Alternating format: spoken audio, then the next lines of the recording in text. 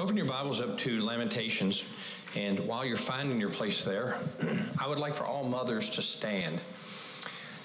We're going to show our appreciation, but right after I say just a couple words. But every mother, I'd like for you to stand, please. And I want to say this: Happy Mother's Day, and far, far, far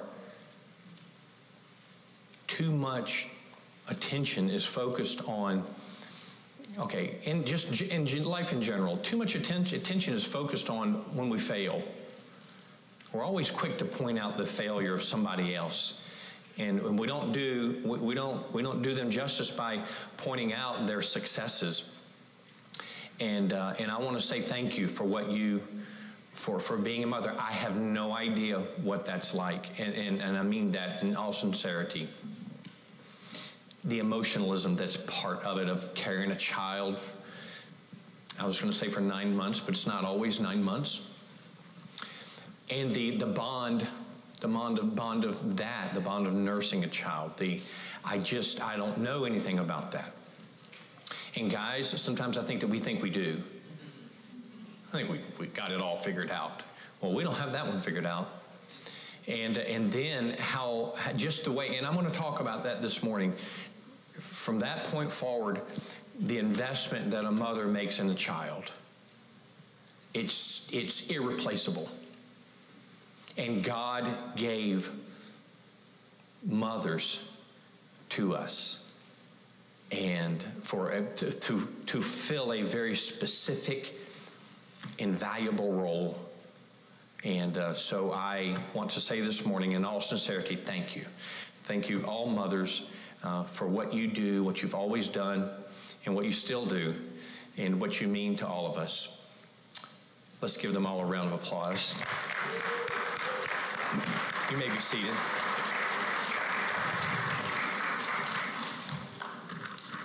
Lamentations, you're going to find it at the end of Jeremiah and at the beginning of Ezekiel.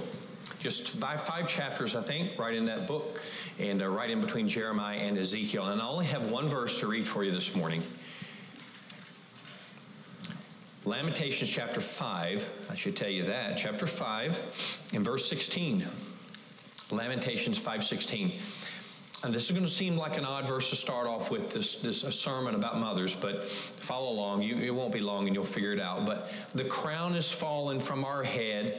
Woe unto us that we have sinned.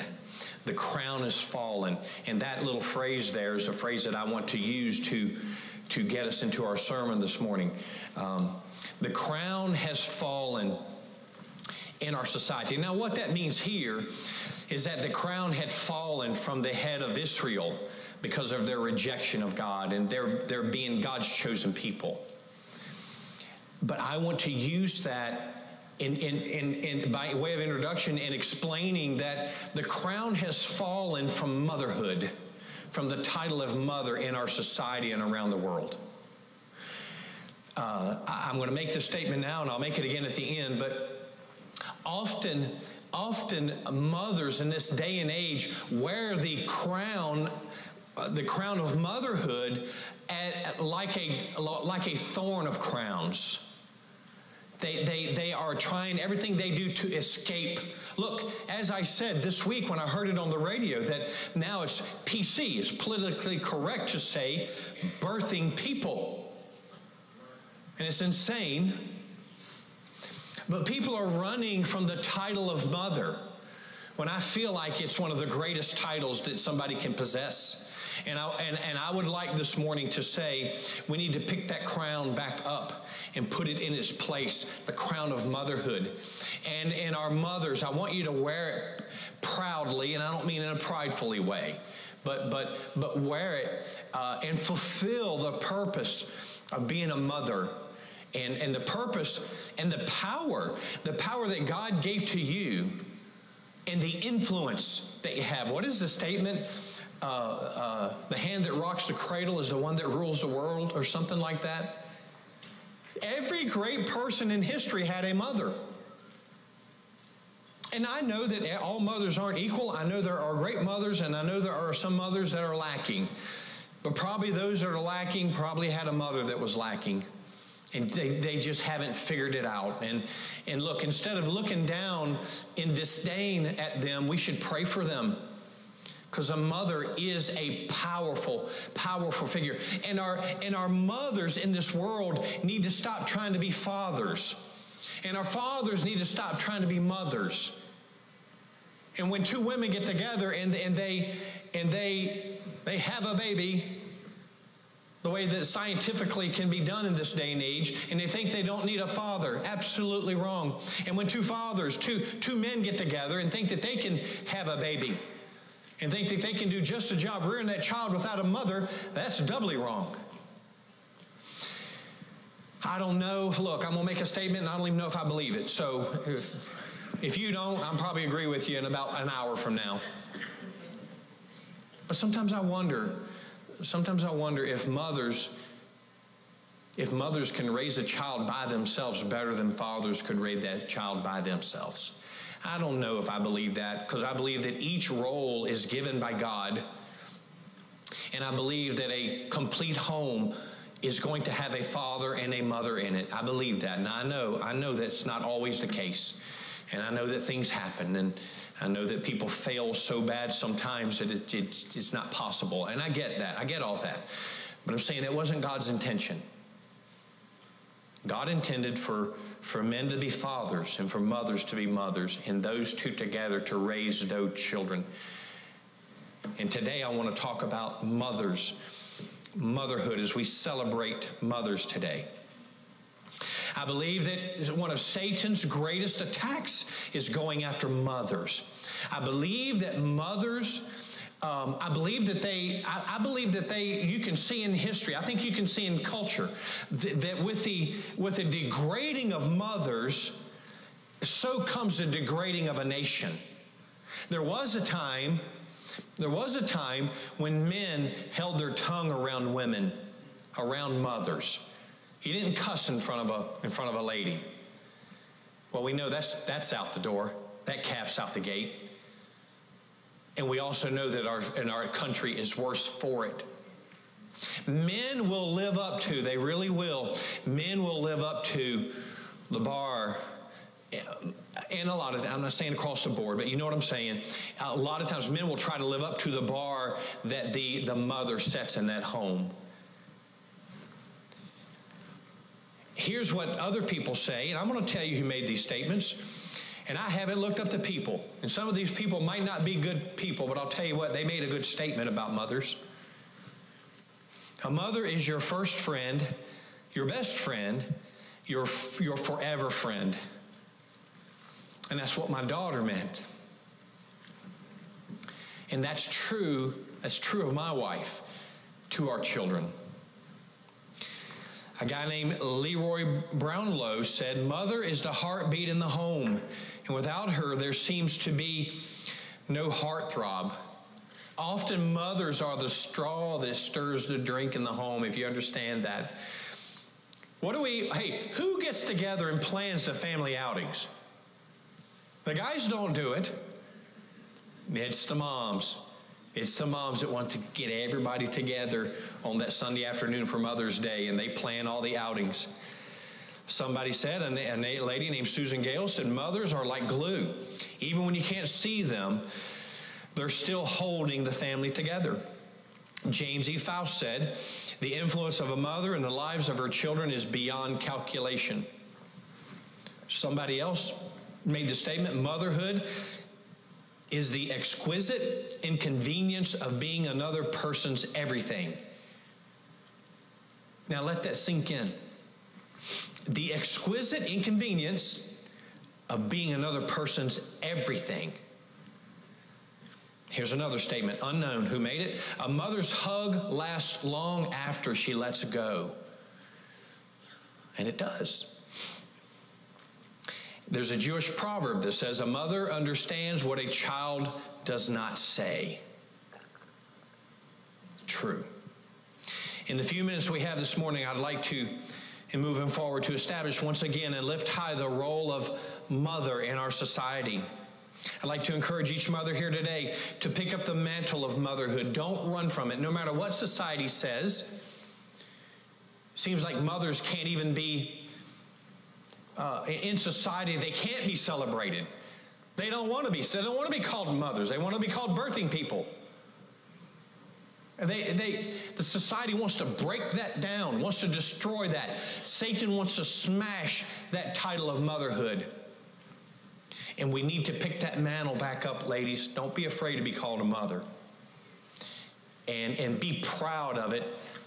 Proud in the Lord that He gave you the inconvenience of being a mother. God, several times in His Word, uses the word mother to help explain His feelings about us. Understand this. Everything that you and I are, everything that women and men are, is of God. And it is God. Now, God refers to Himself in the masculine. You know, He does say, I am the Father, God the Father. Jesus said, I and the Father are one. Our Father which art in heaven. He said he identifies with the masculine side, but make no mistake, everything that mothers are, God is. Everything that men are, God is. And if you say, to put it very simply, are you saying God has women characteristics? No, I say that women have God characteristics. That's the point. It's not women and men, it's God. And every one of us in this room, we are to be a representative of His image, men and women alike. Point number one, I have 4 points. A mother does not forget the fruit of her labor. Isaiah 14 and 15 says, but Zion said, the Lord hath forsaken me, and my Lord hath forgotten me. And God's answer to that is, can a woman forget her suckling child, that she should not have compassion on the son of her womb? Yea, they may forget, but God said, yet will I not forget thee. God identifies with a mother there. And He says, no, a mother cannot forget about her child. There's not a man or a woman in this room that believes for a second that his or her mother has forgotten about them. You know, we read the story of the prodigal son, and the story tells us about how that the father would go out day by day looking for the son in his return. You know what I think that was all about? I think that was the mother saying, get your lazy carcass out there, and you get up on that hill and you climb that hill and you survey the land and you make sure, I want to know when my son's coming back. I don't know that. It wouldn't surprise me though. If a mother was saying, where's our son? Where's our son? Point number 2. A mother is a source of a mother is a source of all earthly comfort. Isaiah 66:13. As one whom his mother comforteth, so will I comfort you, and ye shall be comforted in Jerusalem. In other words, that's probably not worded right, but God says, as a mother comforts her child, I will comfort you. So in saying that characteristic that a mother has, that's the same characteristic that God possesses, and that is the origination of all comfort. Mothers are a picture of God in their desire and ability to comfort a child. What would the world be like without mothers giving comfort to their children through life's ups and downs? And it is a sad state of a person when a person finds themselves without a mother that loves them. I would say outside of God, that person is probably hopeless. Even some of the most vile and wicked people in our history that have done some of the most horrible things have a good remembrance of a mother. A mother. And sometimes it is the love of a mother and the comfort of a mother that keeps someone in line until they can get in line with God. It's that loving, comforting mother. I used to coach my son in baseball, summer league baseball. And I remember during one game, he was coming home, and he slid in the home plate, and his home plate kind of stuck up a little bit, and his cleat caught it, and it twisted and rolled his ankle over. And so I saw it, and he was grabbing at his ankle, you know, and I'm like, get up, walk it off. Get up and walk it off. Well, he did. He got up and he limped, and I watched him as he limped back to the bench thinking, that might be something more than just sprained ankle. But that was, hey, I'm the coach and I'm his dad. You get up and walk it off. And then my wife Brenda came to me sometime later, not long later, but honey, I think we need to do something. I think your son broke his ankle. I'm like, really? Broke his ankle? And I look back there, and he was just a young kid, but he was back there and just still, 5 minutes later, grimacing and holding his leg. Well, what did he get from his dad that day? Get up, walk it off. Don't be laying around screaming like that. That's what the dad brings to the table. And you know what? That's not all bad. And guys, I'll talk about us in a month from now. That's not all bad. I mean, now that can be abused, but dads kind of set a bar for manhood and being strong. And so I won't say I totally regretted that day, but the mother's the one that comforted him. Walked right over to him, and the mother's the one that said, I think we need to take him to the hospital, and we did, and he did break his ankle.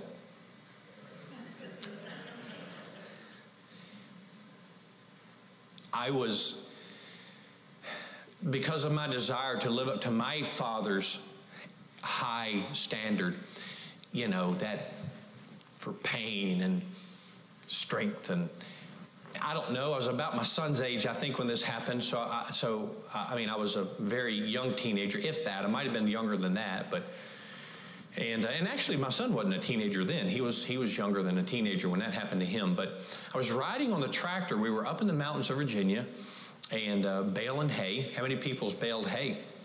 Yeah, you haven't lived until you baled. Look at Sally's hands up. So we were baling hay, and I was riding, and we had a load, and we were driving back to the barn to unload it, and I was riding on the tongue, where the tongue of the wagon, the flatbed, where it meets the tractor, and you put a pin through it there. Some of you that know what I'm talking about, and it's a loose joint. It's connected, but it's not tight, and it's loose. And I was standing back there near it, and my dad looked over his shoulder and says, "Now be careful. You don't step on that place where they both join, because they're bouncing back and forth." He said it'll might injure you. Oh, he didn't say the word injure.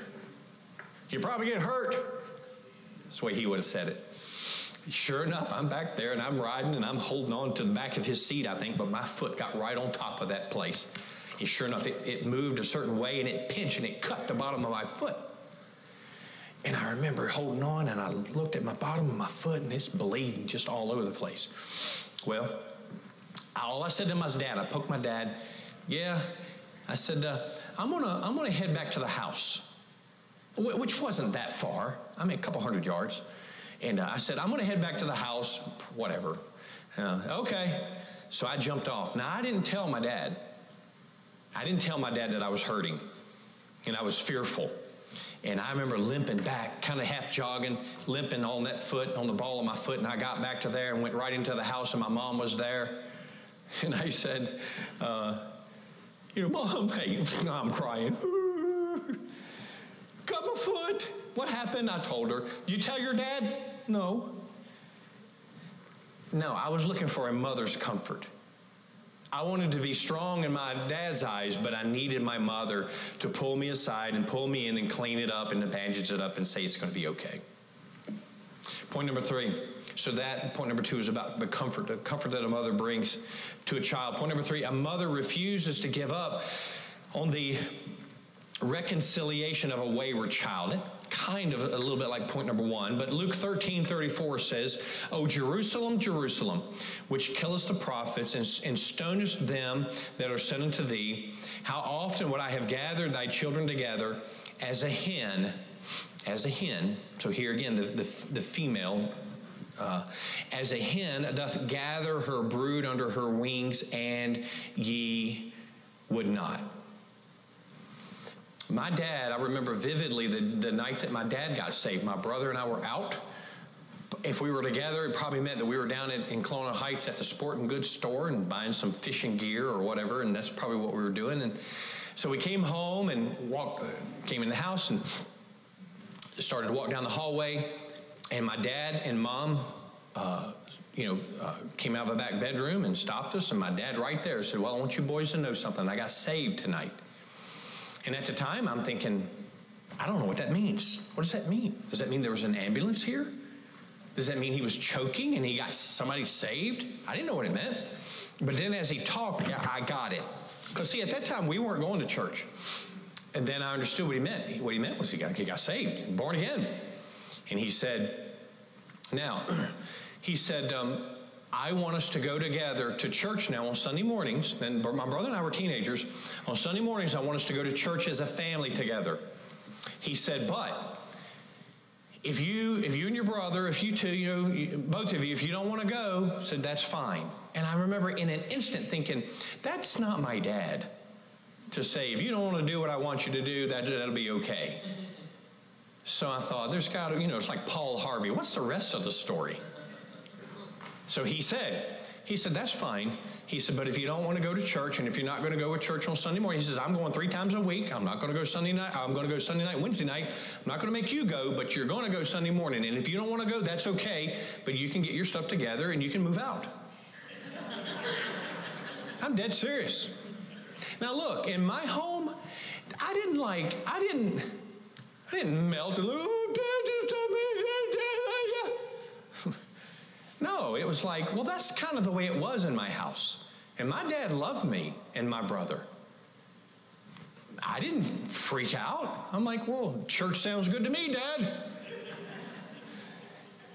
And we went to church every Sunday morning. And 2 years later, I guess, maybe I got saved, and my brother got saved a little bit after that. Now, that's my dad. You can move out. You want to keep the rules? Then you can move out. I'm fine with that. I don't think that was my mother's opinion, though. I think that was Dad talking. If I know my mom well, and I do, I believe that she was probably behind my dad, supporting my dad, and my dad, he led the home, and I think she was supporting his call, his use of words, but I think she was cringing inside that maybe one of us might take my dad up on it. And no, we had more sense than that. A mother is always there, hoping, holding out hope. Dads are a whole lot quicker to say, get out. I mean, they just are. And you might say, I'd never say that to my child. Well, and that's fine. I mean, I'm not saying that you should, not saying that you shouldn't. But dads are more quickly to say, pack your bags and leave than a mother is. A mother's going to be the one that says, no, let's give them another chance. I don't know how many times I got in trouble during the week, and my dad drove a truck across the road, and he was gone all week long. He'd leave on Monday morning or Sunday night generally, and he'd get back Friday night or Saturday morning. He was gone all week long, so my mother, it was just my mother. And boy, I'd do something early in the week, and I'm going to tell your dad when you get home. And, early in the week, it was like, I didn't say this to my mom, but inside I'm like, whatever. Hey, that's 3 or 4 days away. That's an eternity away. Well, the closer that it got toward the end of the week, now I'm like, maybe she forgot. Thursday and Fridays, I was the best kid you ever met.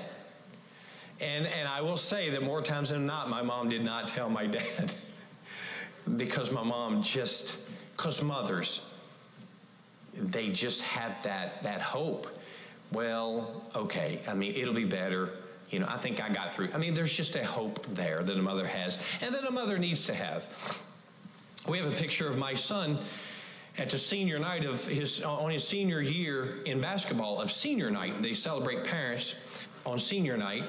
And after the game, I think it was after the game, but our son is standing between us, and Brenda's putting a kiss on his cheek, and I've got my fist held up to the other cheek. And it's kind of like, well, there's our recipe right there. It's the strength of the father in the bar, but it's the mother that's right there. And if you're missing either one, the child's going to struggle. The child is going to struggle. But as I said before, sometimes I think that mothers do a better job of double duty than maybe a guy does, than maybe a father does. Point number 4, a mother's love for a child is deep-seated and consistent. Hosea chapter 13 and verse 8 says, I will meet them as a bear that is bereaved of her whelps, and will rend the call of their heart. And there will I devour them like a lion, the wild beast shall tear them. But the first part there, what is one of the greatest, easiest ways to get killed out in the wilderness? That is to go up and mess with a cub. If you see a cub out in the wild, you need to be running the other way. You don't need to be walking up going, how cute. Yeah, that's going to be real cute, because you're going to become supper for the mother and those 2 cubs in just a short while. Mothers, that she-bear does not tolerate that. My wife is similar to this. My wife used to say a lot. She doesn't say it as much anymore. But she used to say a lot that if you attack my children, I grow claws and fangs. And she says, I become this werewolf. And you know what? I've seen it. I've seen it happen. No, again, now I do think that, look, we all know that any strength that you have can be a weakness if it's abused. It goes for every strength that you have can be a weakness if on the flip side of that, if we're not careful. So being a werewolf, if you're not careful, can lead to some things that maybe it shouldn't. But I am saying, though, mothers are protective. They are protective of their children. And that's not a bad thing. Sometimes it seems, though, that mothers in society, and I've said this, I'm going to make the same quote now at the end, they toss the crown of motherhood down. They just don't want the attack of it. A stay-at-home mother, hard to do in this day and time. It's really hard to have one income and purchase a home and things like that. But nevertheless, there are some that still do it. And sometimes sometimes ladies don't want to say that they're a stay-at-home mother. You know why? Because they'll be attacked. Yeah, I guess you're barefoot cooking cookies all day in the kitchen. No. And that angers me to hear somebody say that. You know, it makes me want to be the werewolf. Come and rip your head off. No, the mother that is able to, should thank God that she's able to stay at home. And I see some in here now, and they shaking their head. You know why? Because being a mother. Now, and God bless the mothers that can't. But if you can, you wear that crown. Wear that crown. Proudly, if you understand what I mean, in thanks to God. Stand up tall, and don't worry about what the world's saying. Don't worry about that the world doesn't even want to call you a mother anymore. Don't worry about that the world says you ought to be. Don't you have any get up and go? Don't you have any desires in life? Don't you have any gumption? Don't you want a career too? You know what that is? Hey, Eve, look at the fruit. Sometimes you have to work. My wife worked. You know, my wife had to work. And there's a lot of you that had to work.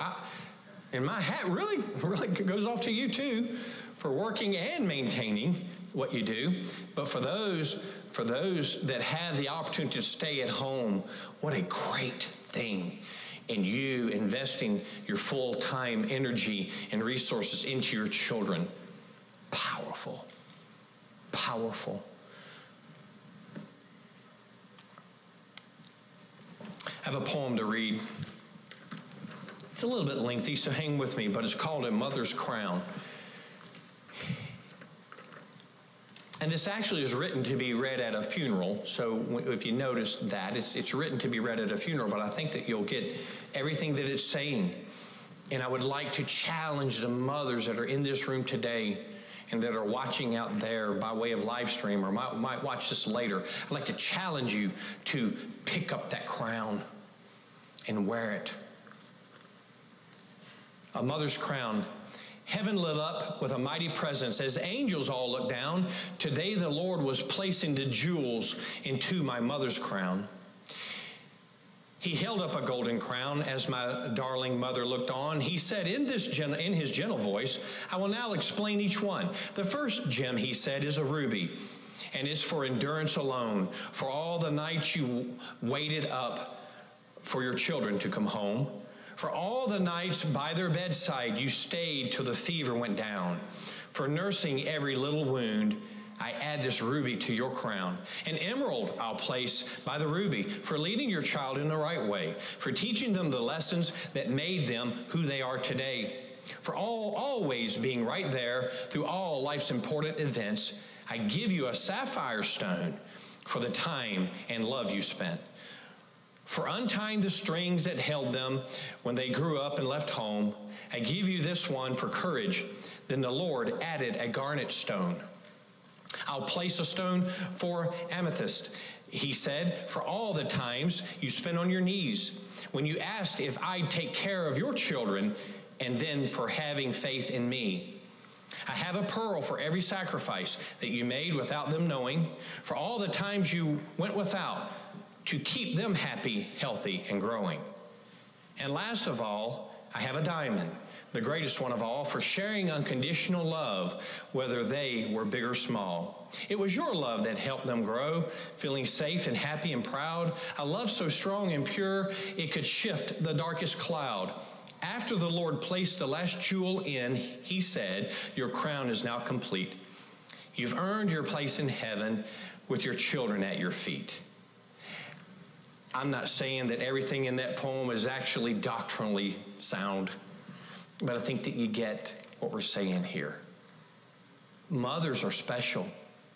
And guys, we can't be what a mother is. We don't have any hope of, but God made it that way. No, mothers, be a mother. Children in here today, respect your mother. Honor your mother. Bring happiness and joy to your mother for this kind of life that they lived. To bring you into this world, to protect you, to teach you, to help mold and make you. It's the tool that God often uses to mold and make his small children. Is a mother. I celebrate you.